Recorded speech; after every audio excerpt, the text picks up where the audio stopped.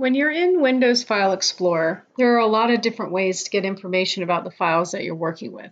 So I'm in the View tab, and so I can go to extra large icons, get previews, and have it as a list.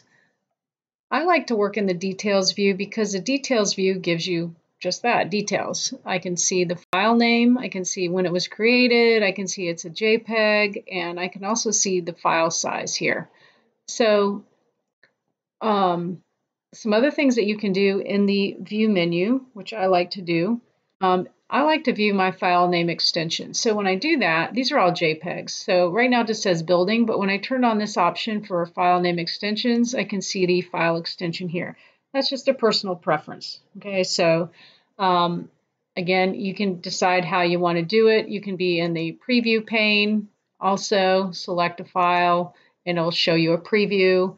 Details pane gives you a lot more information. So it is worth the time to go in here and check out under the View menu. Again, all I'm doing here is I've gone to Windows File Explorer, and then you can customize how you want to look at things. And I do believe that the settings will stick the next time that you open a folder, whether it's a different folder, it will show you kind of the same view. So again, the file name extensions are still showing here. I'm going to go back to the last folder that I was in.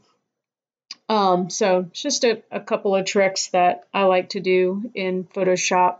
Another thing that, I'm sorry, not in Photoshop, this is Windows File Explorer.